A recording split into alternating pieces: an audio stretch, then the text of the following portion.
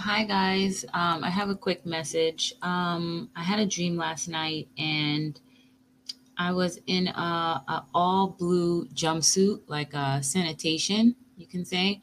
And I was in front of the building. It was like a project building. And the next day, I came down to go to the mailbox, and then this guy was there. It was two guys, two black guys there. And then one went outside, and then the other one was standing by the mailbox. And then I felt funny about it, and then I kind of like hurried outside. The guy was watching me, but it's not like he was doing anything. He was just watching me. So I didn't end up checking the mailbox. I just like kind of ran outside and away.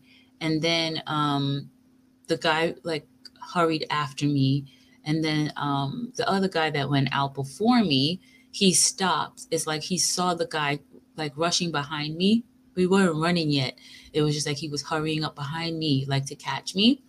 And then the other guy, he turned around, and then he like looked at me like he knew that something was wrong, and then he looked at the other guy, but he didn't continue walking like he was. He stopped and he just stood there just to make sure that nothing was happening, because I didn't say anything, but he knew something was going on. So he just stood there for me.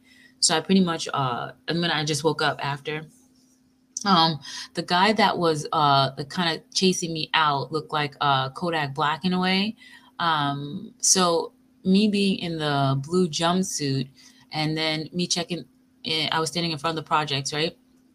You know how project is set up is like a silver door, like those bolty doors or whatever.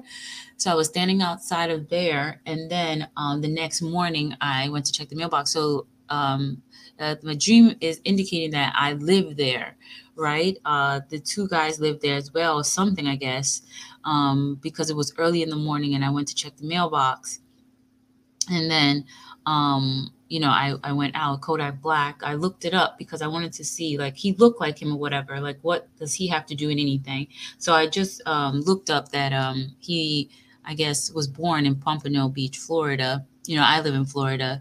But this message is for women that regarding mailboxes, checking your mailbox. Doesn't matter if you live in a house or whatever. The thing is, my mailbox is outside, so I have to go walk to my mailbox. So my mailbox is not in front of my house. The mailbox is all I have to walk to it. So I was in front of the projects though, like how the project is set up in New York. So it's a different location, but still has to do with the same thing.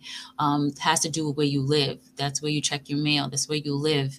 You have to be, as women, be alert with checking the mailbox. The thing is, I went to check the mail, but I didn't check the mail because I felt something was wrong. And if I had got close to my mailbox, I would have got closer to him.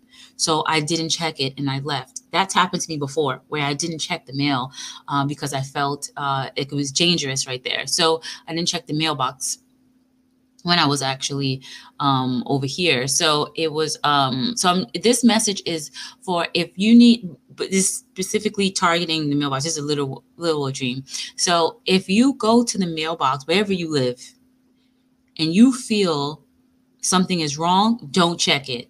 Just go, because whomever is there is waiting. The guy wasn't checking the mailbox. He was waiting for me.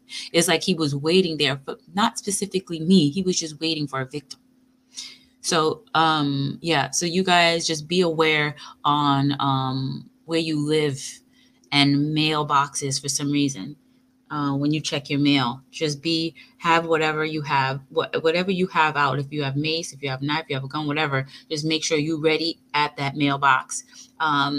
This isn't to scare anybody. This is for people to be alert, not to think because you're home checking your mailbox, there's no one there lurking. Pay attention to your surroundings. Pay attention to your gut. Pay attention to your intuition, because that's Father God letting you know something is wrong. Therefore, you go the opposite way. Look for somebody or just go the opposite way. All right, guys, I love you, and I'll be back soon. Have a wonderful and blessed day. Bye.